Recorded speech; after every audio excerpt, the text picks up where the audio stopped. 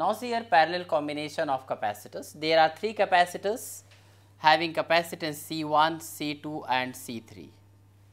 All 3 are connected in parallel, and this one positive terminals of all these capacitors are connected to the one common potential, one terminal of the battery. All negatives are connected to the another terminal of the battery. So, this is at higher potential, this is at lower potential. So, here in this case the charges will be different in all the 3 capacitors, but potential difference will remain same across each capacitors.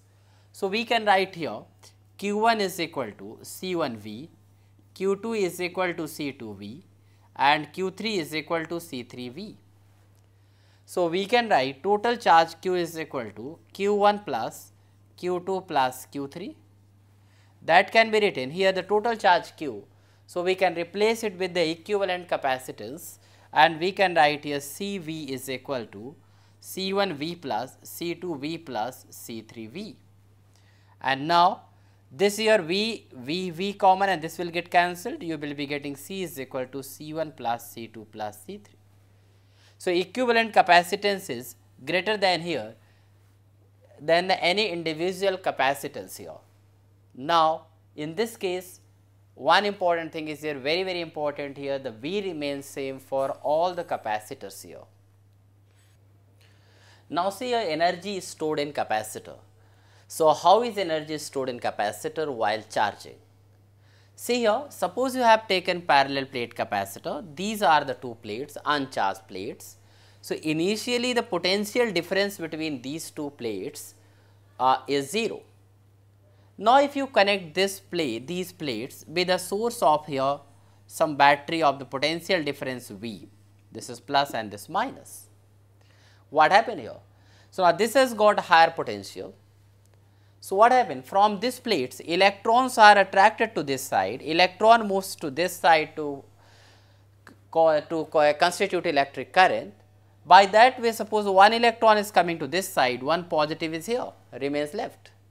By this way more and more electrons are coming here and this become positive, and whatever the number of electron coming here, the same number of electrons are transferred from here, there is negative charges here. By this way this will become positive potential and this will become at negative potential, and now there is the potential difference between these 2 plates. Now, when the potential of this and this plate becomes equal, there is no transferring of the charges and no charging of the capacitor. We say capacitor has fully charged. So, the charges keeps on storing, developing here or storing here as long as the potential difference is maintained. Now, see here at any instant, let the potential difference between the 2 plates, suppose you have taken the 2 plates here, the plus and minus. At any instant the charge on the positive plate is Q and here the charge is minus Q. Potential difference between these 2 plates is suppose here V at any instant. And now, suppose dq additional charge is given to the plate here, the positive plate, then some work will be done and this work is stored in the form of energy.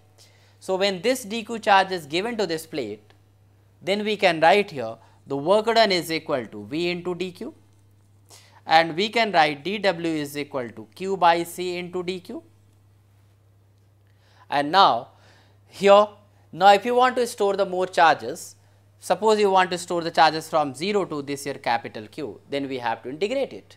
So, we can get dw is equal to q by c dq and here 0 to q.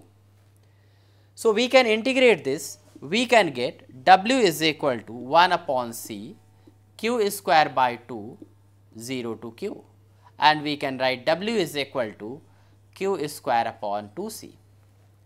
And here this work done is known as actually here the potential energy or energy stored in the capacitor, that is here q square upon 2c. So, by this way we can calculate energy stored in capacitor.